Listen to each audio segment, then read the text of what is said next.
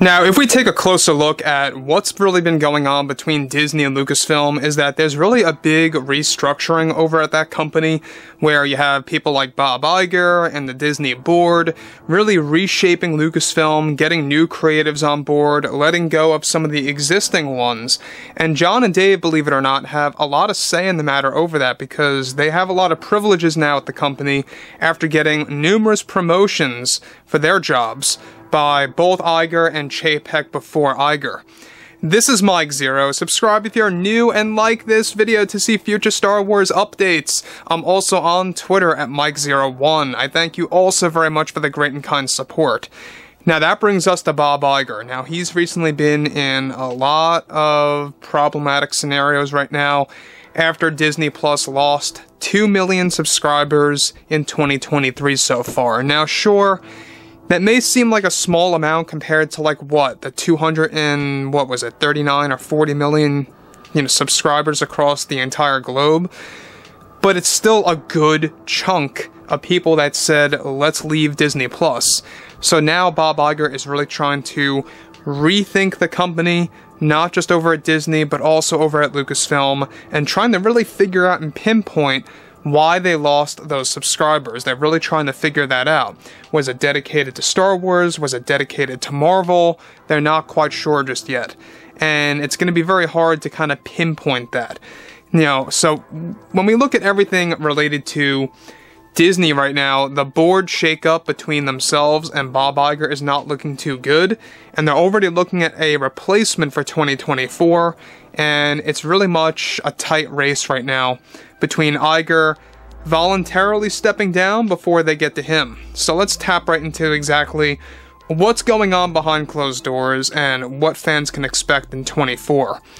So with Disney CEO Bob Iger trying to reshape the company and also revamping Lucasfilm to better the future of the Star Wars universe, it's described, however, that Bob Iger is already planning an exit strategy as the board wants to fire him by 2024 and replace him with somebody else. Now, right now, it's a tight race between Iger and the board on who decides his fate at Disney first, himself or the board. Right now, the board is already looking at who will actually replace Iger, and they are actually currently looking at Josh D'Amaro to take care of the future of Disney in 24, to also steer both Marvel and Star Wars in an even better direction, while also still allowing John and Dave to keep doing what they are doing. Josh, by the way, is currently the chairperson of Walt Disney Parks and Resorts, and already wants to create some changes to Galaxy's Edge to become more relatable with hardcore and longtime fans, which that's great news. Now on top of this too, he also wants to fulfill his dream of leading the company. Now, yes, I don't know if you guys knew this, but Josh is a Star Wars fan. He's very much a fan of George Lucas, and basically the board wants him to take over because of that very reason. They know that Star Wars holds so much potential that it could really up the overall value of the company at Disney if they can get it to a certain status. They want to bring Star Wars to a Marvel-esque level of success. We're talking about how much revenue they're gaining, how much they can really bring in on both a cinematic scale and, of course, on a streaming scale. And that's what they're aiming for. And they want Josh in. They actually had a couple meetings with Josh behind the scenes, and Josh is very much interested in taking over Iger. Now, Iger, by the way, was never going to stick around for a very long time, since he took over Chapek. The latest that he planned to stay was till 2026.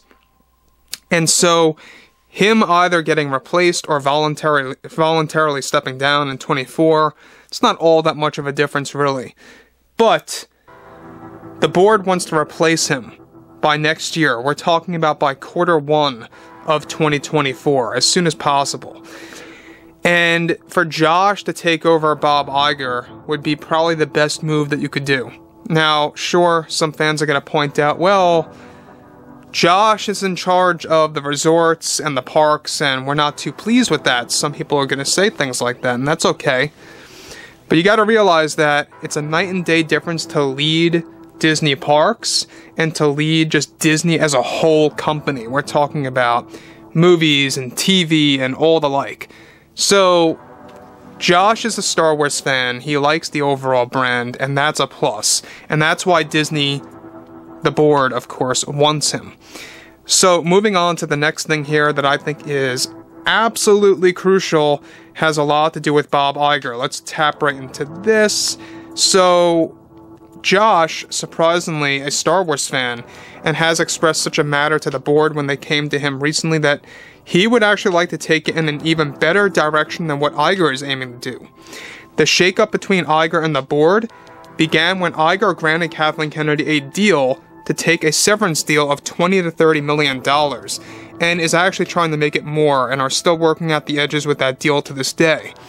Much like Iger, Josh too wants to bring Star Wars back to the theaters, while also embracing TV shows on Disney+. The board is also unhappy with the 2 million loss of Disney Plus subscribers in 2023 so far, and they are locked in on getting Josh to take over next year. So, before I get to the next bit here, I just want to say that this loss of subscribers on Disney Plus, I mean, yeah, it's a pretty good chunk. I mean, let's be honest. But when you're comparing it to the current 200+ million subscribers, you know, I mean, at the end of the day, they can recover if they have to.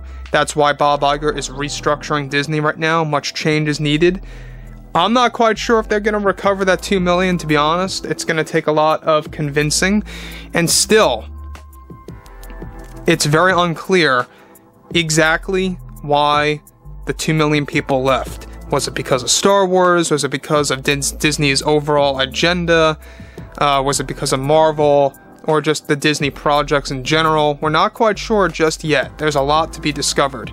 So, with that being said too, this is a very interesting time. 2023 for Disney is going to be basically a revamp year, where a lot of things are changing, a lot of things are shifting around, and that means that, yes, a lot of things are changing at Lucasfilm too. A lot of creatives are getting fired, a lot of creatives are getting hired to really lead the company in a better direction. And this is where Disney is getting very desperate. And I always like to kind of point this out. It's not until we reach our desperate times for a lot of people out there. And this could also be, you know, something that you could actually take as a lesson to a degree. Desperate times, you know, really kind of make people force themselves to change. And this is where Disney is actually in right now. They're in a desperate situation. They know they have to rebrand themselves. They have to change themselves. And not just, you know, for, you know, finances, but also for really kind of winning the fans or winning their audience. They have to. And that's what they're doing right now. So you're going to see a lot of change this year and next year. Just keep an eye open for that. So overall, guys, drop a comment below. Fill me in on what you guys have to say about all of this below. And if you guys did enjoy the content for today, make sure to drop a thumbs up on this video to support the channel. I thank you all so very much for the kind support, and I'll catch you guys next time.